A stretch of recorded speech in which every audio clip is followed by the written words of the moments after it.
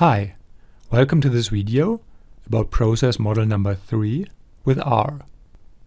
That is, a moderated moderation analysis. In this video, I'm going to show you how you can use process for R to estimate a model with an independent variable, a dependent variable, and two moderators. And those two moderators interact so that the second moderator moderates the moderating influence of the first moderator. Before we can start analyzing our data, we have to initialize process for R. Process is not a package, but it's a user-defined function. And in order to make R understand this function, we have to run the process code. You can download this from Hay's website. The link is in the description. And each session you want to run process for R, first you have to run this code.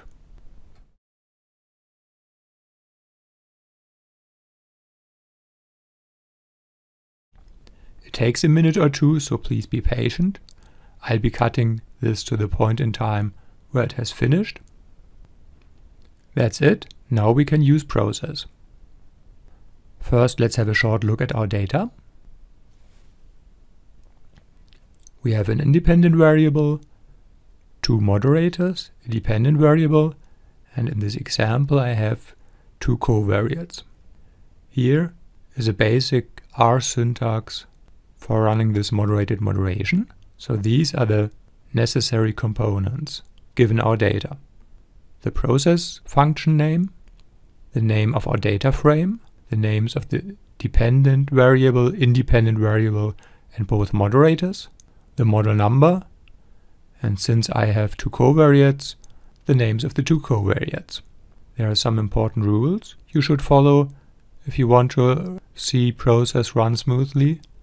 First, process is written in lowercase letters. Then the variable names have to be in quotes. Variable names, of course, in R are case sensitive, so it makes a difference whether you write dv in uppercase letters or in lowercase letters. And finally, you're not allowed to use a factor variable.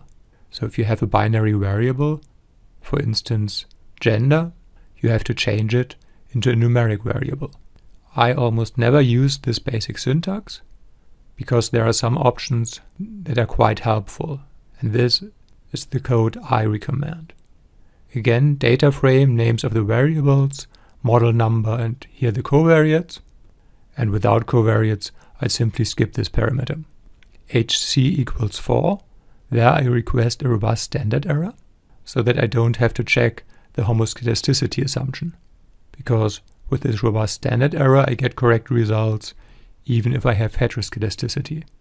In order not to check the normality assumption, I use bootstrapping. So I set the number of bootstrap samples to 5000. I request bootstrapping for the model parameters. I changed the bootstrapping method to a bias-corrected bootstrap. Default would be a percentile bootstrap. And I set the seed value for the random numbers generator to any integer number. Because with that, you make sure that each time you run this code with the same data, you get the same results, which makes it much easier to write down the results later on. The moments parameter changes the moderator values for which simple slopes, that is conditional effects, are calculated. And with moments equal 1, you get -1 standard deviation, mean, and plus standard deviation. And the last parameter I use here, center equals 2. With that, I mean center continuous variables that are part of products. That is, the independent variable and the moderators. Because mean centering can make the interpretation of the results a little bit easier. So that's the code I'm using. If you want to just copy and paste it, you'll find it in the description of this video. Before I run this code and we can look at the results, there's one important thing still to mention. Process runs regressions, or in the case of a moderation, one regression. And regression analyses have assumptions, and you're only allowed to interpret the results if those regression assumptions are met. But process doesn't check those assumptions for you. If you want to know more about how to deal with regression assumptions in the context of process. I've made a tutorial about that as well. You'll find a link to that in the description of this video. Now let's run this process code. Since I'm using bootstrapping, it takes a couple of moments. So here's the output. It starts with the model number and the variables. And I think it's a good idea to recheck whether you really have used the correct variables. From there, I go to the end of the output, because here are notes and possible error messages. And the important thing is to make sure that there are no errors, because it doesn't make sense to interpret results and only in the end realize that you're not allowed to interpret those results because there are some errors. Next to the regression model. Here the model summary. You can interpret this as any model summary of a regression analysis for multiple regression. So the p-value tells us that all predictors taken together explain a significant amount of variance. We see here HC4, so this p-value is based on a robust standard error. Here is the regression table, and we find 4 interactions. And down here, the product terms key, there you can see which interaction number corresponds with which interaction. And for a model like this, the most important interaction is the three-way interaction between the independent variable, the moderator 1 and the moderator 2. Because if this three-way interaction is significant, then we know we have a moderation of the effect from the independent variable on the dependent variable by our moderator 1 that is moderated by moderator 2. That is how large and in which direction this moderation by moderator 1 is depends on the second moderator, moderator 2. And here we see interaction 4 is significant. So we have a significant moderated moderation. Down here we find the test of highest order unconditional interactions. Highest order in this case is this three-way interaction, and we see it's the same p-value. This R2 change can be called delta R square, and it shows us how much additional variance this three-way interaction explains in addition to all those other predictors in our model. So this is the effect size of our moderated moderation. Since we get a significant moderated moderation, we can look at a number of follow-up tests. Here we find the test of conditional interaction between the independent variable and the first moderator for different values of the second moderator.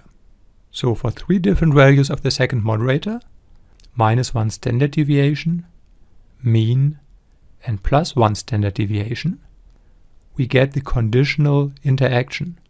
That is for low values of the second moderator.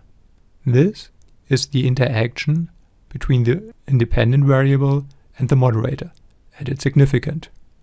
For medium values of the moderator, this is the interaction and it's significant as well. And for high values of the moderator, this is the interaction between the independent variable and our first moderator. So we see for higher values of the second moderator, the interaction between our independent variable and the first moderator gets more negative. I think a little bit easier to understand and interpret is the second table. Here we see the conditional effects of the independent variable on the dependent variable for different combinations of the first and the second moderator. So the first row, for instance, would be first moderator -1 standard deviation, second moderator -1 standard deviation, so low values of both moderators would give us this effect, which is not significant. And for instance here, mean values for the first moderator and the second moderator would lead to this effect from the independent variable on the dependent variable, and this effect is significant. So you find 9 combinations. For the first moderator, -1 standard deviation, mean, and +1 standard deviation, and for the second moderator, -1 standard deviation, mean, and +1 standard deviation. And finally, you would like to check the bootstrap results, because those results are robust against any violations of the normality assumption.